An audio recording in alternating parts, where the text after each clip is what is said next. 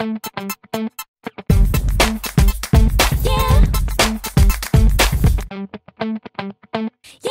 and welcome back to another episode on the KenOhWee channel, and today we'll be activating our Z power with the Pokemon Z ring, which comes with the Mimikyu Z crystals, and of course they provide you with a mini Mimikyu as well. I still don't know why they call this the Z ring. I mean, the only person that could wear this as a ring is probably the Hulk, so I'm gonna call it a bracelet, which it clearly is. It's even written in the box. Super Bracelet Z. This is an updated version of the Pokemon Z ring / bracelet toy released last year, and this toy's release coincides with the release of the latest Pokemon Ultra Sun and Ultra Moon game, and this toy has a few conditions for it to work. So without further ado, let's start with the box. A clear plastic screen at the front showing off the bracelet and the crystals with Mimikyu parading at the front. At the back of the box, you have a picture of how cool you can look if you wear the bracelet, which I'm beginning to think, I'm too old for this shit. Wow, the kid really grew up fast, didn't he? Before we talk about the bracelet, let's talk about the mini Mimikyu toy. And the paint job is not too bad, except for my figure. You can see the obvious paint drip there, which is a shame, but overall he does look creepily cute. Oh no, 2 Pikachus? I really can't tell which is the real Pikachu. This is just too hard. Which one is the real Pikachu? Pikachu?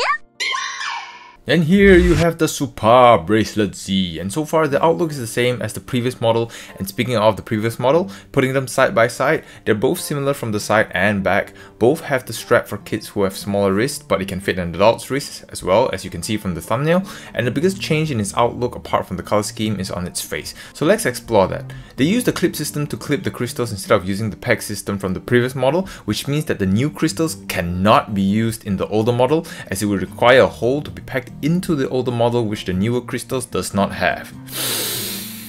What? But thankfully, the old model's crystals can be used in the newer model, which makes the older model obsolete.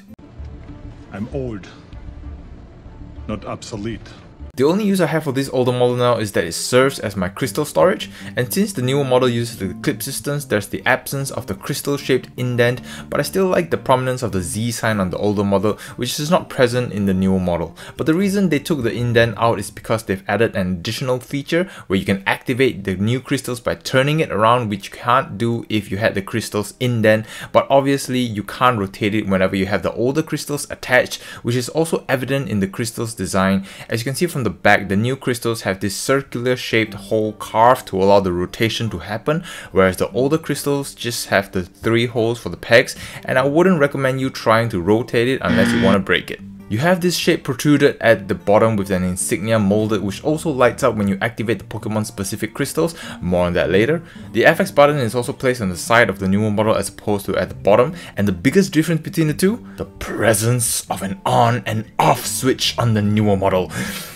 Finally! Until this day, I have no way of turning the older model off apart from letting the battery die, and once the battery is low, it doesn't tell you. The only indication you get when it's low on battery is when you actually press the FX button, and you'll be greeted by this sweet sound.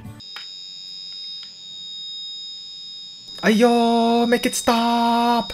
Yes, it happened to me before and I thought it was broken, which is why I made this video earlier, but a lot of people mentioned in the comment section that it's just because of the batteries, and once I swapped them with new batteries, it stopped making my ears bleed. But after this review, I'm going to take the batteries out from this model just in case it decides to go crazy on me again. And also, the new device apparently glows red if the batteries are low. Why didn't we have this feature in the older model instead of being greeted with this? I'm still a little bit concerned about the on-off button, as turning on looks like the entire device is about to be electrocuted, which may worry some users. I'm guessing from looking at this picture that this at the back is actually the infrared system, which you can pair it if you have the arcade system in your local arcade, which I'm pretty sure it's only available in Japan, so another obsolete function. So just like the previous model, this one comes in 3 different modes which you can toggle using this button at the top. So starting by leaving it in the middle, which leaves it at standby mode, which just means it deactivates all other functions like the motion sensors, picking up cue sounds from the 3DS, and putting in the crystals won't activate anything, but you can still get it to make the sounds if you press on the FX button.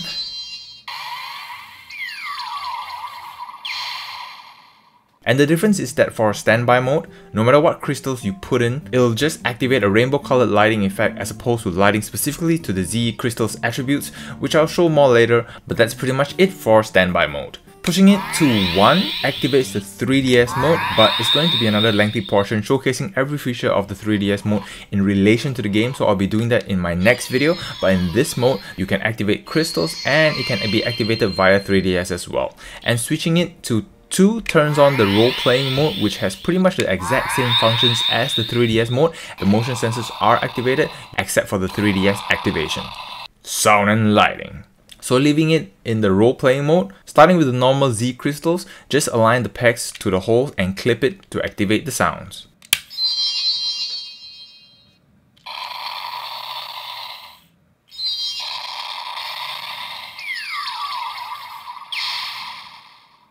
It's pretty much the same lighting and sound effect with the previous model. As mentioned earlier, it lights up specifically to the Z crystal's attributes. For example, activating the fire crystal will have red lighting effects and blue for water and so on. And putting a Pokemon specific crystal simply activates a rainbow colored lighting effect. Also to note, the insignia doesn't light up unless it's the new crystals being activated, which I'll show next. For the new crystals, when you put in the crystal in this position, it'll glow 3 times as if to say, you're ready to transform. Transform and roll out. So to activate the crystal, simply rotate clockwise like so and the magic happens.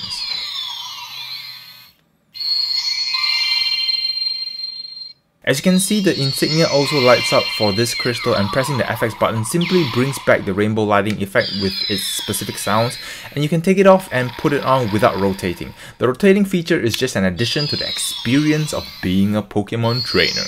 Also to note, if you're confused to which side of the crystal to put it in, there's the triangle shaped mole on this side as indication, so when it's unrotated, the triangle needs to be pointed upwards, and when it's rotated, it needs to be pointed to the right. And of course, motion sensor is active in this mode as well, so swinging it around also activates the light and sounds. I'm still a little bit concerned about how much it will shake the mechanics inside, but only time will tell. I'm out of breath talking about this toy. So, in summary, this is still a great toy with plenty of functions attached. However, this toy is highly conditional, as you'd have to have either one of the Pokemon games associated with this bracelet, preferably the 2 latest Pokemon games to unlock its additional features, which is only associated with Ultra Sun or Moon. And even if you have the games, if you want to use the Pokemon specific Z crystals like the Mimikyu Z, you have to have the specific Pokemon and their specific moves and crystals in-game to activate their unique sounds. And even if you want to activate the typical Z crystals, you'd have to get the older ones, which you can still hunt down from Toys R Us or EB Games if you're living in Australia. And on top of that, you have the infrared system, which you can only use in Japan unless someone decides to bring the arcade system to international markets, which I highly doubt it. So taking away all of that, judging this toy on its own without considering all of that, this is just an okay toy to have. For the price you're paying, the most you could do is the role-playing mode, and with only 2 crystals, you're not enjoying the most out of this toy, but at least they give you a mini Mimikyu as compensation. However, if you do have all of the things above, then this becomes a really fun toy to have. By its own, I can see this toy being useful or fun if you happen to be a cosplayer, as I believe they'll enjoy having this as the finishing touch to their Pokemon trainer costume design. That concludes today's episode. Stay tuned for episode 2, where I'll be featuring this toy's function in relation to the 3DS.